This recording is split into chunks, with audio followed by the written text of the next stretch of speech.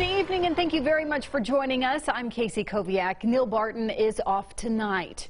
New at 10, the fight against a concrete plant in Flint, just south of Tyler. Today, homeowners in that community are breathing a sigh of relief after the company pulls the plug on this controversial project. KETK's James Bowen has the details. After a year of uncertainty, the wait is over for many who live in Flint. We're proud to be a part of it.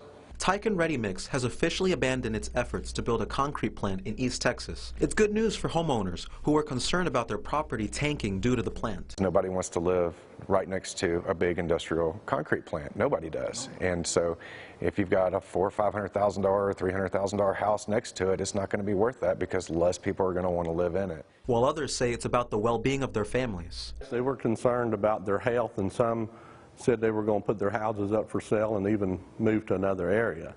The plant would have released hazardous chemicals like crystalline silica, a mineral found in cement which can become fatal once it enters the lungs.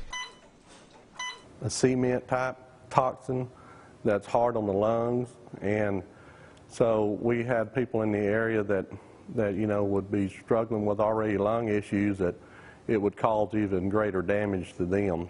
But he says the location of the plant doesn't matter.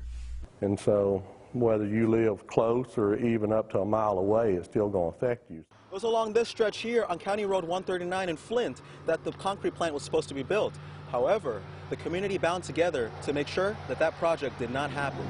The state's Environmental Commission released statements to concerned residents, even setting up an online petition where Flint residents were able to express their concerns. And finally, last week, Tyken Ready Mix said it was finally not happening. The Tycon folks, to their credit, were willing to come together, talk with people in the community, and work together to come up with a solution, a win-win for everyone. Now that Tyken Ready Mix is moving their project elsewhere, the news is a weight off their roads and their shoulders. James Bowen, KTK News. The sale of the land was finalized last week. The community says local elected leaders like State Representative Matt Schaefer, State Senator Brian Hughes, and Smith County Judge Nathaniel Moran all played a part in helping them reach this final outcome.